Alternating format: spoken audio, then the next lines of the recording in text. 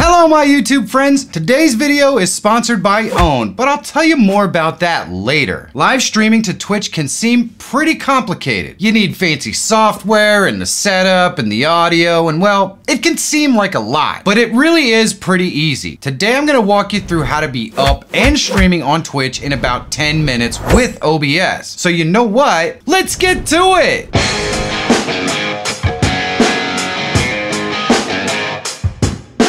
Likes and comments are an easy thing that you can do to help push this video to a wider audience. So take a second down below and let me know how I'm doing. And while you're there, why not subscribe? It's totally free and it really does help me continue to make content that helps you. So thanks. I'm gonna start off assuming that you already created a Twitch account. If not, it's not that hard. Just go to the site and follow along with the sign up process. And it doesn't take a lot of time. Now we're gonna set up OBS to stream to our new Twitch account. And make sure you installed OBS if you don't have it already. This is going to be the software that we use to stream with. It's totally free and there are links in the description down below. So here we are in OBS and the first thing we're going to do is go up to profile and we're going to go to new and we're just going to name our profile Twitch. We do not want to check this. We want to leave it off and click OK. That creates all new settings for us. So now we just have to go down to the right under controls and click settings. And the first thing we're going to do is go to stream and we'll go ahead and we're going to click right here on connect account, and this is going to take us to our Twitch login. So all we have to do is just go ahead and log into our Twitch account. And if you set up two-factor authentication, which you should, it will send a token to your phone or your email. You just get that token and you go ahead and submit it. And now our Twitch account is set up. Next, I'm going to go into the output tab and I'm going to change it from simple to advanced. And before we get started in there, I'm going to pop over here to the video tab. And this is where we're going to set up the resolution that we're going to stream at. So we'll pop over to this web page here and the link is in the description. And this gives us the settings for everything that we need to set up in OBS, depending upon what kind of stream we want to have. So we're going to set up a 1080 60 frames per second stream. I'm going to show you how to do it if you have an NVIDIA graphics card or if you don't and you're just using X264. All the information is right here on this web page. So we'll flip back over into OBS and we're going to go with 1920 by 1080. We want to make sure that the base and the output are both set the same. Then we're going to go ahead and change our frames per second to 60 frames per second. And now we're in good shape. What we'll do is go over to output and we can start setting everything up. So we'll start with X264 and the bitrate for 1920 by 1080 is 6,000 kilobits per second. We can flip back over here and verify everything else. CBR is our rate control and we want the 2 seconds keyframes, very fast to medium. So we'll just go over here again. We'll set it to 2, very fast. And our looks like our profile here needs to be either main or high. So we'll set that to high. And now X264 is configured if that's the way we decide to go. Now, if we wanted to do the NVIC side, it's really simple. We just go up here in our encoder, we select NVIC, and we know our bit rate is still going to be 6,000. And we have it set to quality or max quality. And this says quality is just fine. It wants 2 B frames and 2 second keyframe intervals. So we can just set all that stuff up. Next, I'm gonna flip over into audio and I just wanna set my monitoring device to however I'm going to be listening to the audio from the computer on my stream. So it doesn't feed back into my microphone. So if I'm gonna be playing a game or something, I'm gonna wanna have headphones. You set your monitoring device to those headphones and you're good to go. And once everything's good, you just click apply and then OK, and it actually automatically loads up these docks right here. So they're free floating and we have to go ahead and mount them somewhere. And you kind of got to play with this, especially if you're using a multi-monitor setup. I usually like to kind of lay them over the top and then they just pop in there, and that gives you the ability to go ahead and move them around and dock them on the side if you want. But you kind of got to play around with these. But once they're docked in there, now you're going to have your stream chat built right into OBS. It makes it really easy to see, and less windows when you're live streaming makes life a lot easier. After the settings are all done, you could opt to use today's sponsor to get you started really quickly. Here's what OWN can do for you. OWN is a website that offers anything a Twitch streamer could possibly want. On OWN.tv, there are thousands of overlay packs with alerts and stingers built in, as well as emotes and badges, and like I said, just about everything you could want. But what really excites me is the OWN Pro site. On OWN Pro, you download a plugin for OBS, and in OBS, you can browse and select from thousands of overlay packs that download and are set up completely right out of the gate in OBS. You can add a alerts and labels and modify the text and even create custom layouts in just a few minutes. And they all have custom stingers that are set up with the profile, so you don't have to do anything. You just download them and they're ready to go. In just a few minutes, you're gonna have a professional stream that looks like you spent $1 million bucks. The best part is, for just a few bucks a month, and I mean less than that crappy Netflix subscription you never use anyways, you're gonna have access to every single one. So you could change it up on every stream in just a few minutes if you really wanted to. So take a second and check out Own TV and Own Pro.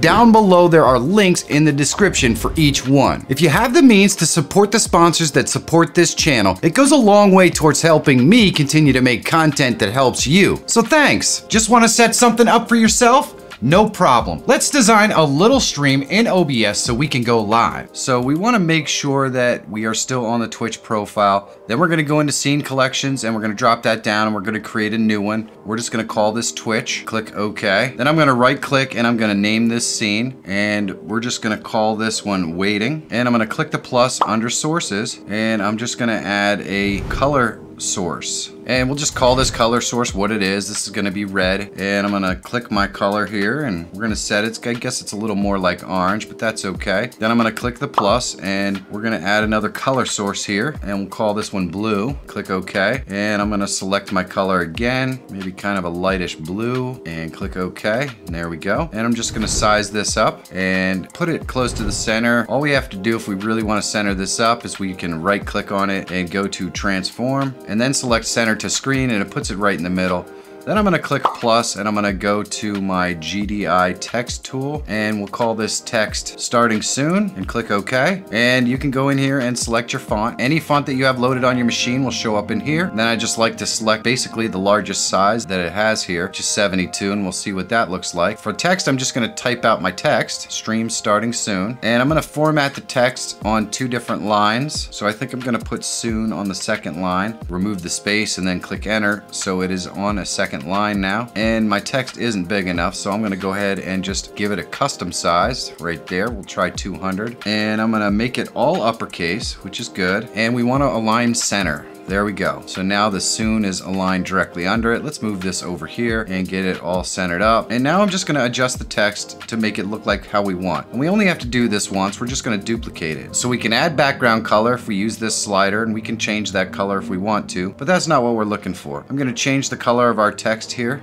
And let's go for, let's see, maybe a yellowish color. And I'm gonna add a gradient, so we'll add a second color to this. And we'll go with that kind of orangish color, I think. That'll work. So now we have a gradient. We can adjust the way that this gradient interacts with our text by just using this slider here, and it'll rotate around. I'm just gonna kind of set it like that. And I wanna put an outline on this text. And I'm gonna select the color right here. And we're just gonna make this outline black, make it a little bit more visible. And we'll adjust the outside box size on this, just clicking this up arrow here, and there we go. I think we have our text the way we want it. We can just click OK and center it up, and we'll square this box up again and go to transform and center it, and then we can right click on the text and we can go ahead and go to transform and center that. So now we have it completely centered on the screen. It looks pretty good. We'll add one more embellishment. I'm going to click the plus. I'm going to go to media source. I'm going to call this media source animation. Click OK, and then I'm just going to browse to a media file. It doesn't really matter, just any video file will work for this. What you're really trying to do is just add a little bit of depth and animation to the back, and I'm going to resize it up, and I'm going to go ahead and right click, and we're going to go to transform, and we're going to center it, and we'll move it down below our colors. We want it above the red. There we go.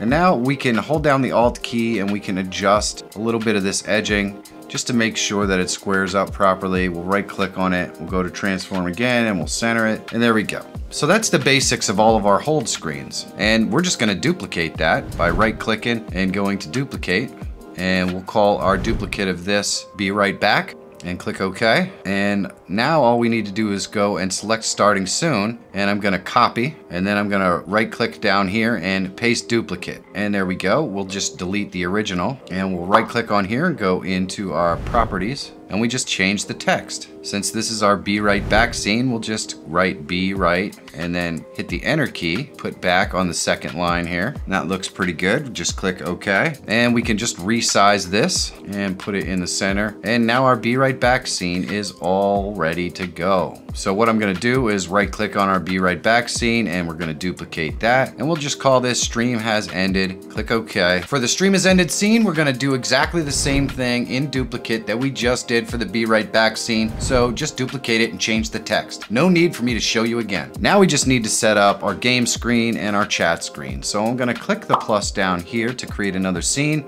and we're gonna call this one chat, and I'll click OK. And then I'm gonna go ahead and click the plus, and we're going to add a video capture device. It already selects our camera, so I'm just gonna go down here and select custom and make sure the resolution is set properly. I'm gonna scroll all the way to the bottom, and what we wanna do is click on this box to select custom audio, and I'm gonna select the proper microphone and click OK. And now we have a microphone in here. I can just shrink down my camera, put it up here in the top left, and I'm gonna click the plus and go to color source. And I'm gonna select add existing, and I'm gonna select our red color source, and I'm gonna move it below my camera. Then I'm gonna click the plus and go to media source. I'm gonna go to add existing and then add the animation and click OK. And I'm just gonna shrink this up and just resize it until it fits right behind. I'm gonna hold down the Alt key and crop up the one edge right here, and we'll slide it behind the camera. And there we go. Now we have a little bit of depth and camera animation there. I always like how that looks. Now I'm gonna click the plus, and we're gonna go to color source once again. This time I'm gonna add our blue box, and I'm just gonna grab it and shrink it up to this size here. And here I'm using the arrow keys to move it around. You can make slight little adjustments with the arrow keys. Then what I'm gonna do is I'm gonna grab this bottom point, I'm gonna hold down the shift key, and I'm gonna stretch this all the way down to the bottom of our scene. And that looks pretty good. Now what I'm gonna do is I'm gonna go into another scene, and I'm gonna copy the text out. I'm gonna go back into our chat scene, right click, and I'm gonna paste a duplicate of our regular text because we want all our text to look the same. Then I'm gonna rename this, and I'm gonna call it chat. And of course that name is already in use, so I'm gonna right click it, and I'm going to rename it something else.